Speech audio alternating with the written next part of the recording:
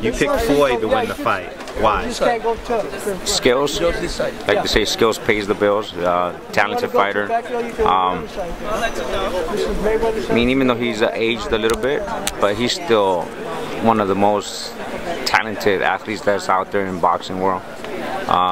For being 38, being undefeated, and where he's at his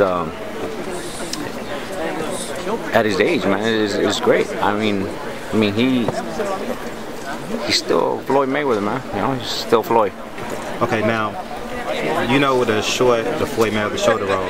How can Floyd Mayweather prevent that right hook to the body against Pacquiao? Sir, this is reserved for television.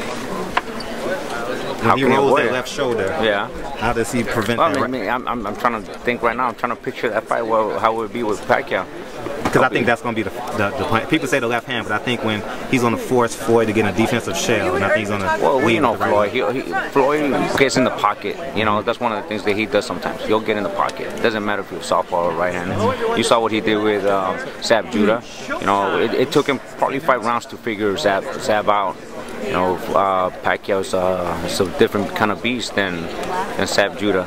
But I believe he'll figure him out within 4 or 5 rounds as well. And then he starts picking you apart. You got to remember, Pacquiao might throw 100 punches, and he might land 10.